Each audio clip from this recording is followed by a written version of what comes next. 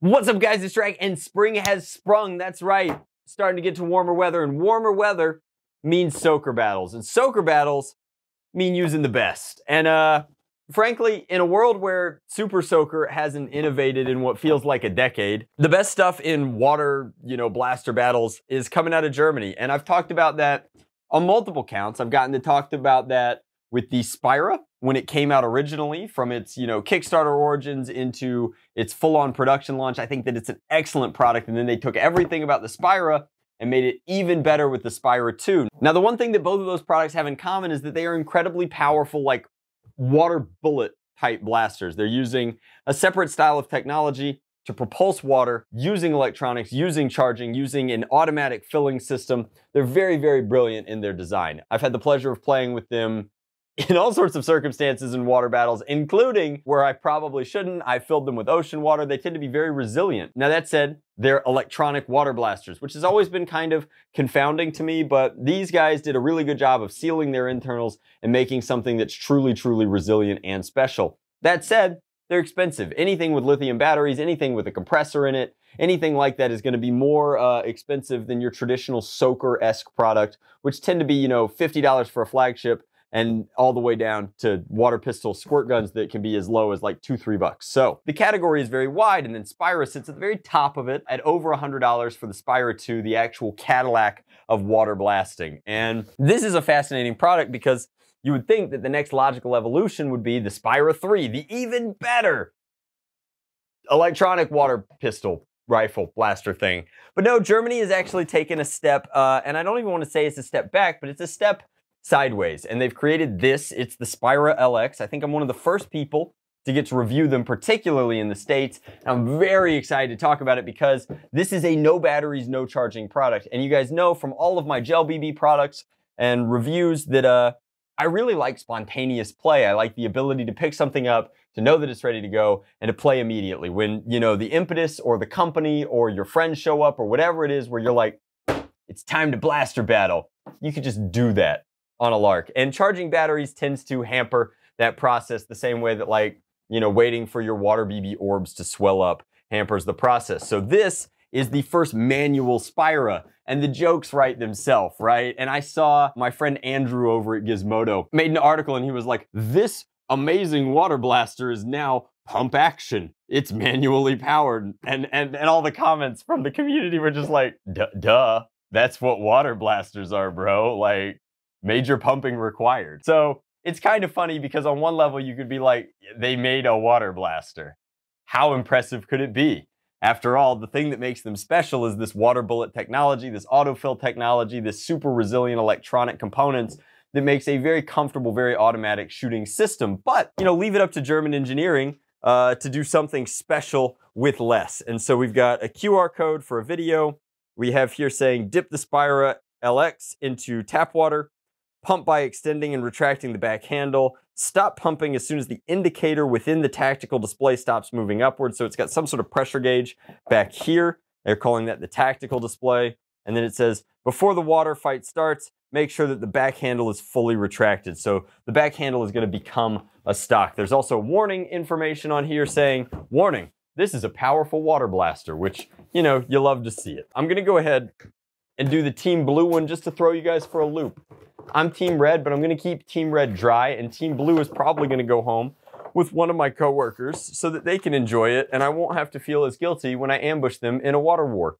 So we've got the instructions, but I think that the box does a really good job of explaining it. This is also the lowest, premium packaging that I've seen in a Spyra product. Normally the Spyra products show up in like really crisp, really clean white boxes with a lot of stuff going on, either as a cost-saving measure or an environmental thing. This seems to be a low waste, fully recyclable product. And I actually really like that there's no like zip ties or anything. Since these are shipped directly to the consumer, you open up the box, there's the box, you pull the product out, it's good to go. So we've got, and there we are, there's the pump. The pump actually has pretty good torsional strength here. It's got a guide up top. You can see how that's going to work like that. Then, obviously when you're ready to battle, you're going to use it as a stock. As a stock, it's not bad. It's a little rounded here, and that roundness that makes it a great grip like this makes it, you know, pretty slippery on your shoulder. That said, at least as a, you know, male type humanoid, I don't think that I'd ever be in a water blaster battle wearing a shirt. So I'm assuming wet plastic on wet flesh would stick pretty handily. So I can see that being good. Other than that, it's got all the great ergonomics of the Spyra 2. It's got a good built-in foregrip. It looks like it's inflow and outtake, so it's barrel and then it's intake nozzle are exactly where you'd want them to be. This gauge over here is a 0%, a 50%, and 100%. I'm assuming that's just for overall capacity. And then you've got, that's interesting, this is a long, heavy trigger pull that's clearly doing 2 actions. I don't know what the first action is, but the second action is obviously click, and that's gonna be releasing some sort of valve under pressure. I can only imagine that the first action is like opening up a fill portion so that this still delivers, you know, single blast shots. And that's sort of what it's saying here, is that this is gonna have single blast, etc. This is also Spyra's first product to be under $100, but that is officially like 5 minutes of talking about the history of the product and what I think is neat about the product. It's the same clean industrial design that they've had on everything. This is remarkably smooth for being what it is. There's no snagging or catching on this sort of guide rail here that makes pumping easier. The only thing to do is take it outside, dip it in some clean tap water, and put some shots down range. Let's go. All right, so we're out here with the Spyra LX. Like I said, we intentionally chose the blue one. We're actually using our hydro dipping tank. The water is super clean. The tank is very dirty. That's how hydrographics works. We got to dip in like this. And then you should be able to detect we are slowly not only filling the product, but also pressurizing up. It's about the same speed as doing a regular Spyra. So we're somewhere in the 50% range there, you can tell. Let's take it up all the way. And I think that all we're doing right now, so there's definitely an OPRV that's taking no more water. All we were doing there is filling the blaster. I don't think that we were necessarily pressurizing it. Maybe we were, but it seems like we were just loading the tube. So let's go ahead. Let's fire downrange. I just don't think that we're gonna get an FPS reading off of water, even if it is a bullet and not a stream. But again, dual stage trigger, large enough that you can comfortably fit 2 fingers on it, which again, being as long a trigger pull as it is, you might want to. Who knows? Let's shoulder. Well, that was surprising. Could you guys, I don't know if you could see that. I'm gonna not shoulder it. I want you guys to just look at the back end of the blaster and see if you get if you could see the recoil that I just felt. You guys catch that?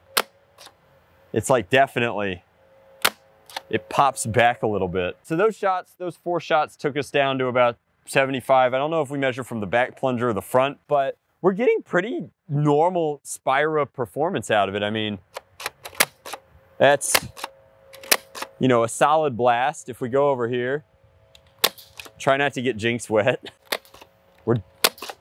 Yeah, you guys can even see as it goes through the leaf pattern here, like how the water bullet sort of breaks.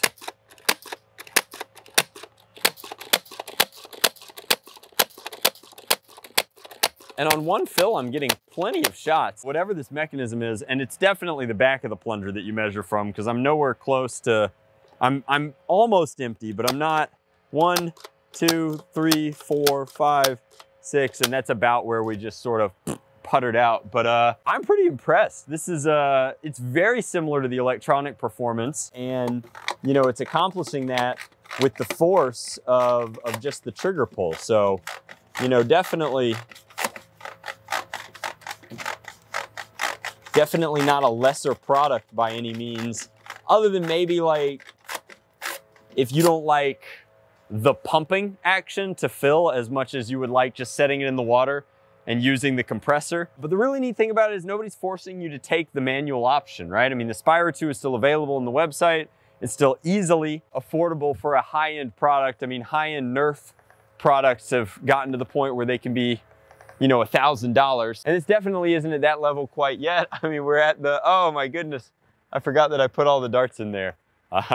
Well, luckily this generic Matter Hackers box is gonna be our victim for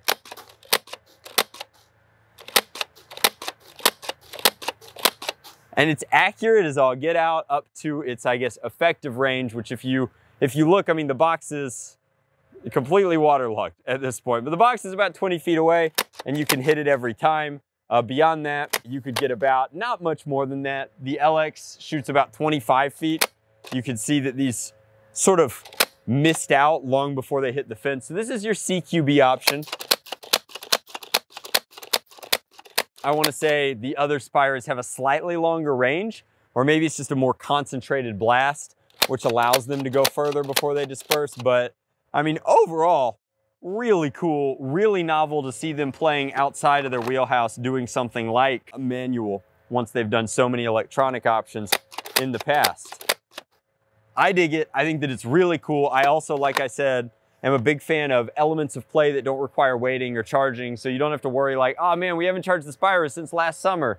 Like, these you can just grab, which is pretty cool. And also, I mean, the lower price point is not something to scoff at. You could get more Spyra LXs than you could Spyra 2s, and that just means that you could play with more people or have larger scale water battles, whether you're doing that on a college campus, church group, military base, pick your poison. I think that the Spyra is a super exciting product. I'm excited to see that they're still innovating in different ways and they're not explicitly locked into going up and only up, because the more you go up, the more expensive you get and the less people you can reach. I think that this opens up Spyra to a different buying demographic under $100. And in doing so, we'll let other people see kind of why I like them so much. So that's just my take. I'd love to see what you guys think about it. Is it still just a really expensive water gun to you? Or do you think that like a relatively novel water bullet blaster is different than your traditional kind of pump and stream soaker style?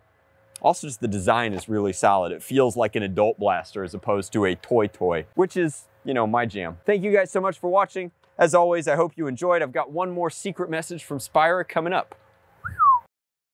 Alrighty guys, so I hope you enjoyed that review of the Spyra LX. This is the Spyra 2 that I kept referencing, but it's not a normal Spyra 2. This is a single packaged Spyra 2, and it is one of, I think, 24 of these. So Spyra had an incredibly limited run of Spyra 2s done, and I really wish that they had made more of these because I think that this really shows a lot of the STEM innovation in their company. But I'm gonna tell you what it is. They sent over a couple of these, and this one I'm giving away. So I'm gonna do a community tab post at the same time as I drop this video. Go over there, leave me a kind comment, tell me something cool in German. I don't know. I'm gonna pick a comment at random, and I'm going to send this over to them. Preferably somebody from this hemisphere so that I don't have to pay an exorbitant amount of shipping. But this is a special edition of the Spyra 2. It comes with this really cool little black notebook that says on it, Erkunde. I don't know what that means.